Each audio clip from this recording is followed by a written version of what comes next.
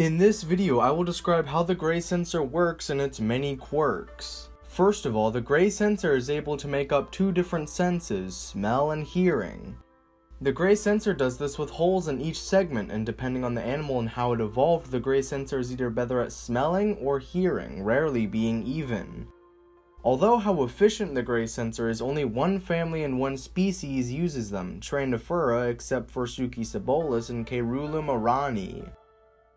Although Magnus dens has arms that look and act like gray sensors, because it can't smell and only hears, it's not considered a gray sensor.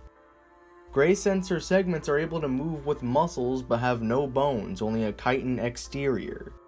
Gray sensors do have two major weaknesses, one of which being that they don't work very well under the soda, and sometimes they don't work at all if the animal has very rare moments when it interacts with soda.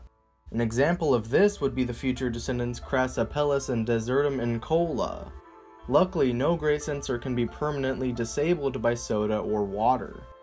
The second major weakness is that gray sensors cannot be regrown if broken or bitten off, only scarring and eventually growing chitin where it needs to.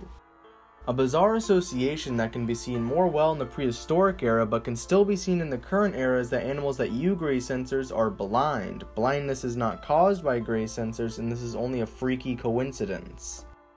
An animal with a gray sensor can still have nostrils and ears, it's just that no animal with such an adaptation has survived to the current day. But this usually ends up giving the animal great hearing and directional smelling, telling the animal exactly where smell is coming from. The more segments a gray sensor has, the better its smell and hearing will be depending on the animal. Animals, just like nostrils, ears, or mouths, tend to develop and grow gray sensors on its head or face.